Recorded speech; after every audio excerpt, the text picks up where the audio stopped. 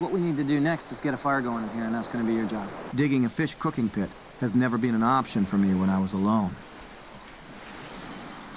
You know, that's not bad. It helps that we're on a beach. The effort of doing this alone has always been too much to make it worth my while. That's about perfect. Just gonna leave Logan alone to get that fire going. He knows how vital it is to get that fire going. Without any matches, nothing more than a spark. I don't see fire. Spark it up yet? God, no. No? Did it get a flame? No. No flame at all? No flame. Unfortunately, Logan has left me with only one tiny, barely visible little bit of cotton fluff. Here we go, all right? Here's my flame.